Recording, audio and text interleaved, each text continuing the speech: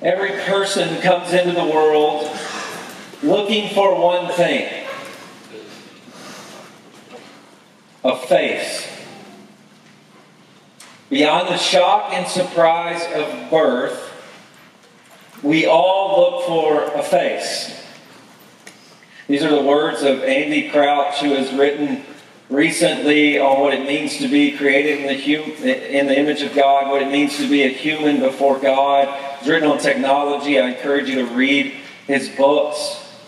But he describes this moment in the human life as the greatest drama of every human born. The moment you are born, you begin looking.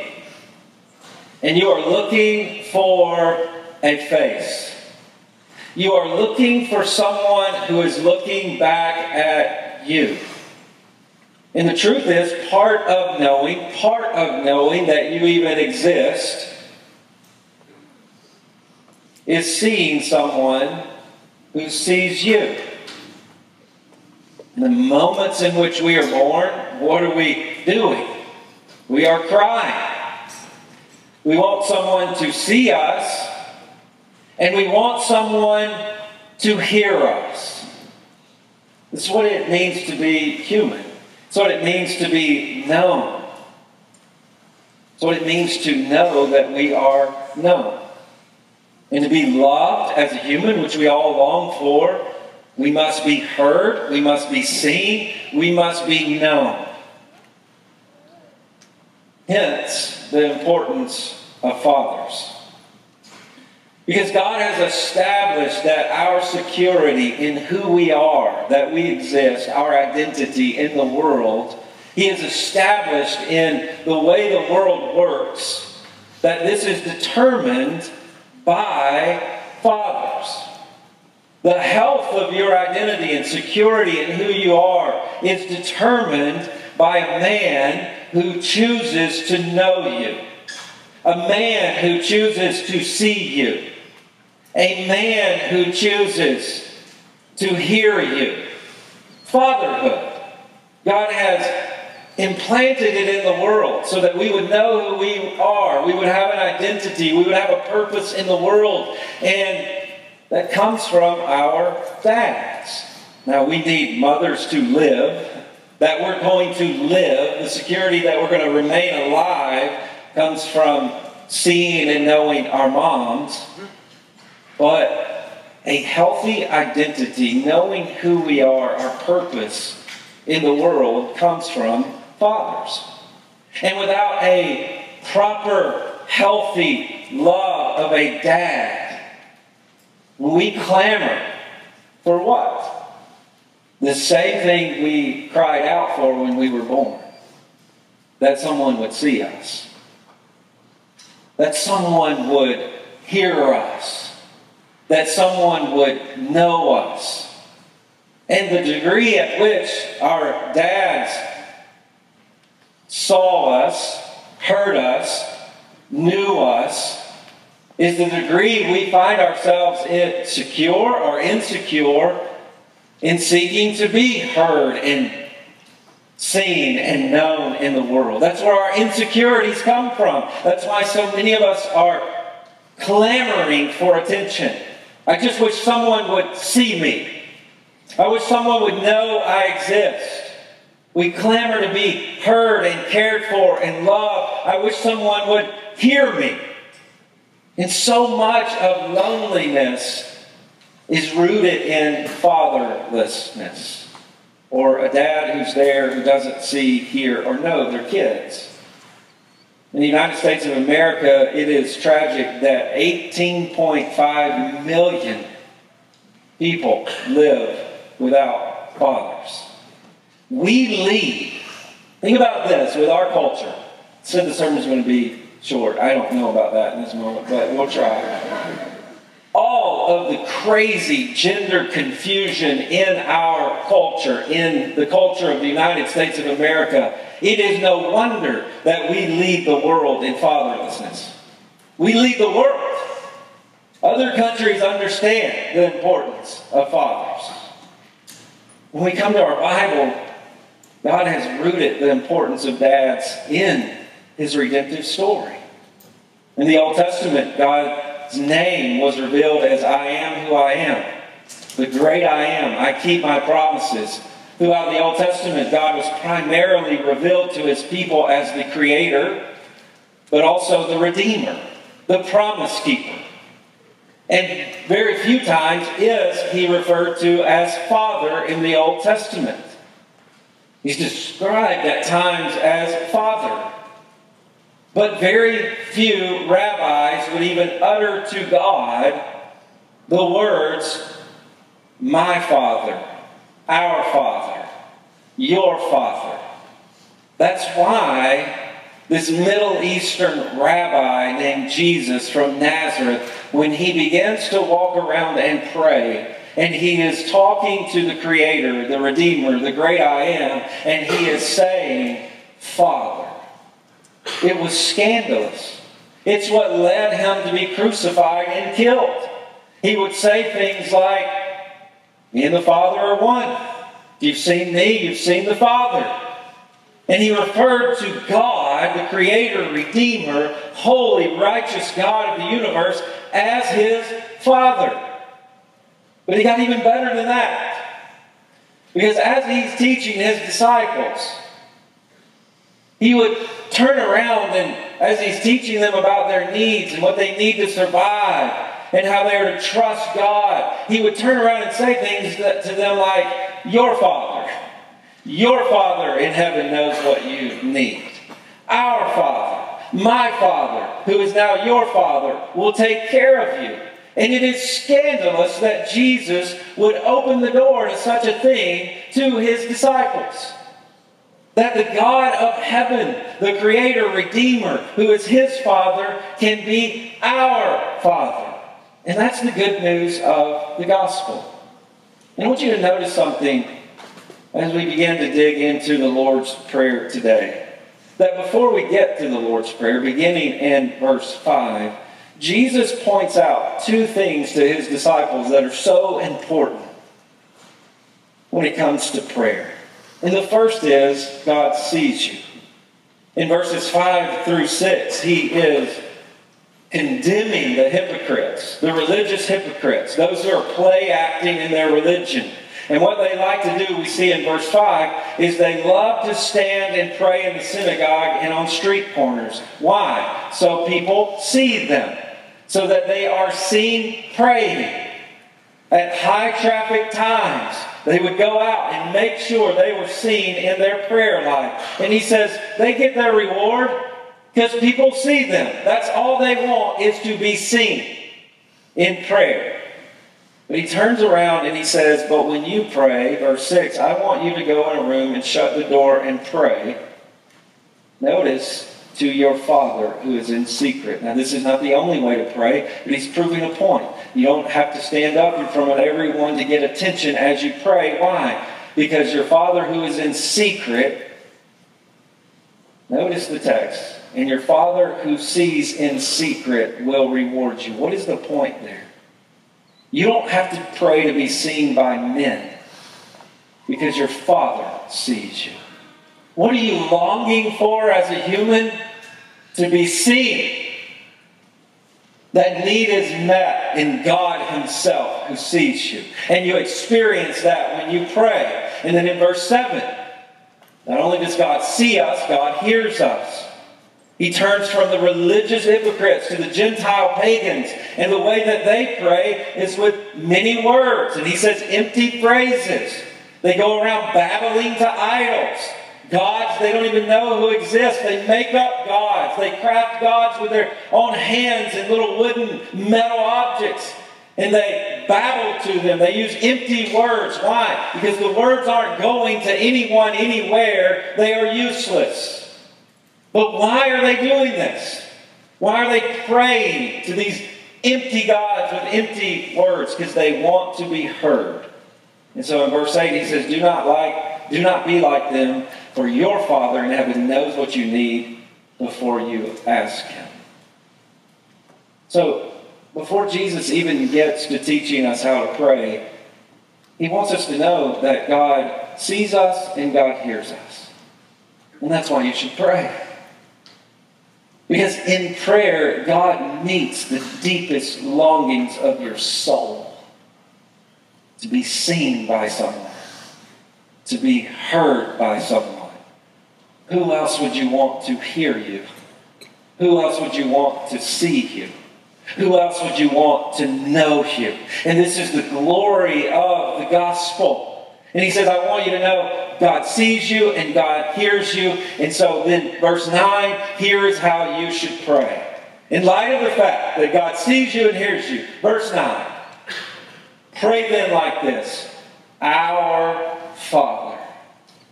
Now those words are so important, and both of them are so important. Our. Jesus is calling us to call his Father our Father, my Father. And he's in the group of his disciples. He says, together we have one Father. And today he says to us today, in his word, you gather here today with Jesus, and his Father is your Father. And so as we've already heard today so many times, how did that happen? Because the invitation is not to every human on the planet to call God their Father. Because we are born in sin, and we choose to call the shots ourselves and to do things our way. And the Bible describes us in our sin as spiritual orphans. When we get to the New Testament and Jesus turns around and he says, no, when you lie, you're acting like your father, who is the devil, Satan. And so not everyone can just turn to God and say he's their father. And so how does that happen? Well, it happens through this glorious act that we've heard described over and over today through adoption. Our adoption in Christ. You see, the New Testament describes the gospel in the context of adoption. You have been adopted by God. How did that happen? Through adoption. Jesus dies on the cross for your sin that you can be forgiven and cleansed of all of your sin.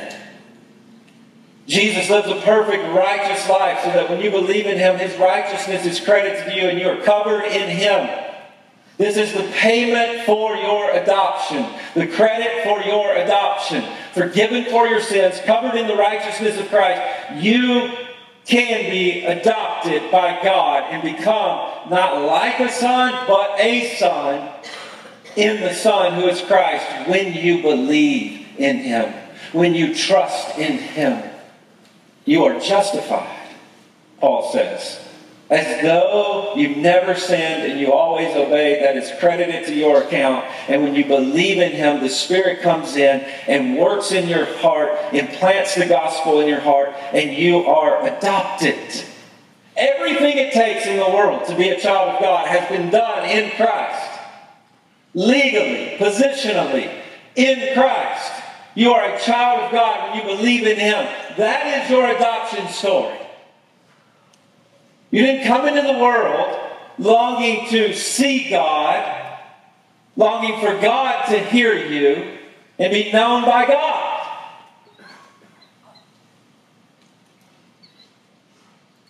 But in Christ, he sees you and he hears you and he knows you. Why? You are his child. The same way he sees, hears, and knows Jesus. Isn't that amazing? So today I want to invite you today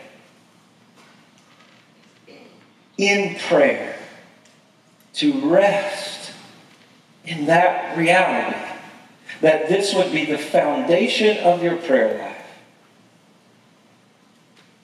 That you were adopted by God in Christ. And you stand before him as one who was once adopted, now a son, a child, a daughter in Christ. And that is the foundation of your prayer life. So I invite you today, when you pray, it's a very practical application today, begin calling God Father. You can do that. And the hesitancy, I was thinking about it all week, the hesitancy. Why do I have a hesitancy when I bow my head to say, Father? And I think in my own heart and soul, it's because I don't believe the gospel at times. And when I bow my head, holy, righteous God, those are things you should pray. They should be a part of your prayer life. Holy, righteous God, Creator. But Jesus says you can call Him Father. You should call Him Father. And so as you pray, you have to realize, as you reflect, Jesus has ushered you into the presence of God with the cross, through the cross, in His righteousness, to be seen by the Father. And so when you start praying, Father, I know you see me. You see me in Christ. Because of His cross, because of His righteousness. Though I have sinned, I have been forgiven in Christ. I am covered in His righteousness, and you accept me. One of the things I was reading this week, I think it was in an Andy Crouch book, where the question was asked of adolescents. What is one thing you would change about your parents right now? And the response overwhelmingly is this: that they would spend less time on their phones and more time talking to me. Isn't that earth-shattering, mind-blowing?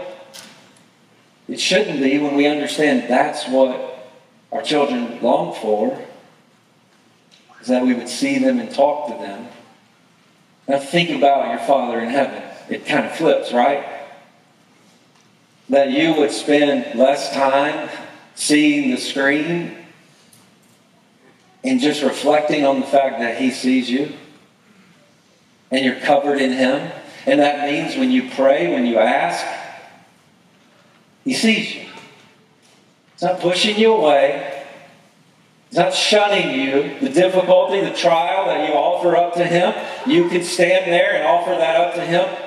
Father, here it is. I know that you see me. You're not shunning me.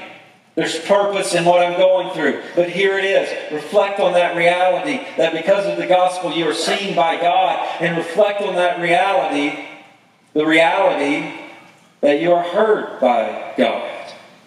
See, one of the mysterious, almost, works of the Spirit is that when you believe the gospel, the Spirit takes the gospel and implants it in your heart. Presses it into your heart.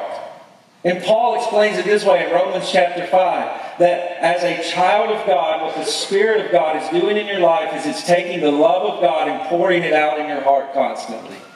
That's what the Spirit's work in your heart is to remind you that you are a child of God. That's why He's called the Spirit of adoption.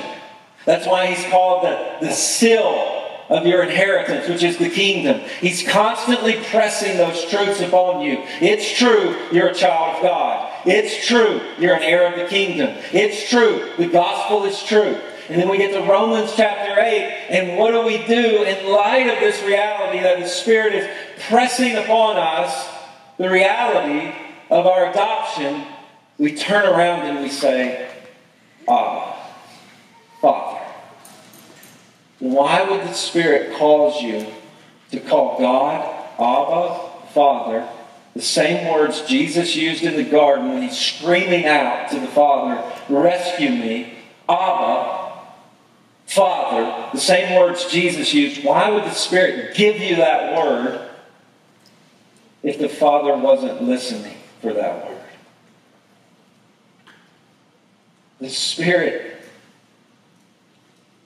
presses the truth of your adoption on your soul, that you would respond to that truth and live in the experience of the reality, I have a Father. The same way a child, as they develop, there is a moment where they look into the eyes of their parent and they realize, I need you. I exist, you exist, feed me. The same thing happens in your soul with God. when He presses your identity into your life by the power of the Spirit. And this is why the Word of God has to be central in your prayer life, because that's where He's doing it. The Spirit wrote the Word of God, and He presses it in your life, and you go, oh, I exist. I am a child of God. Abba, help me. That is the experience of adoption. That is the experience of the gospel in your prayer life. To cry out to God, understanding that you have the same rights to be heard as Jesus. Why? He sees you the same way He sees Jesus. Often, dads ask me, like, what advice would you give me as a dad? Like, how do you make it through this stage? Kids are little, times are crazy. And I've narrowed it down to one word for dads. Presence. That's it. Just be there. You're going to do a lot of stupid things as a dad. Make a lot of mistakes. But I guarantee you this, if you're just there, see your kid. See them. Look at them. Put the phone away. Put the work away. Put it away. Look at them. Don't wait to the wedding day. Don't wait to the graduation moment. Don't wait to the wow, amazing thing on the athletic field or the grades to see them. In moments where they're not holding something up to you to say, look, Dad, look at them. See them and hear them. Hear them. Why? Why do we do this? Why do we do this? What's this color? What's this? What? Listen to them. All that babbling, that is, it is insanely inconvenient and annoying. But the Spirit of God is saying, you do the same thing to God constantly. Why is this? Why is this? Why is this? Why is this? Why is this? Why are you doing that? To be heard? So wheel around in the back seat and look them in the eye and hear them. Hear them. The sky's blue because God made it that way. I've already told you 50 times. Listen to them, talk to them, presence. Why? Because that's what you need from God, and He's provided that for you. And so in the same way we reflect adoption, we reflect presence in our kids' life. And where do we experience the presence of our Father? Where are we seen by our Father in heaven, who is holy, who is righteous? And that's why it's so glorious that we can look at Him and say, Father, in prayer. We may get irritated with our children. Look at me, listen to me. But our Father in heaven is never irritated. And Jesus says, no, let's say our Father. And so I want to invite you. Let's spend some moments in prayer right now before our Father. I'll close this in prayer, but in these moments, I want you to reflect on the fact that God is your Father in Christ. Reflect on the truth and reality that He sees you and that He hears you, that He knows you, and that He loves you.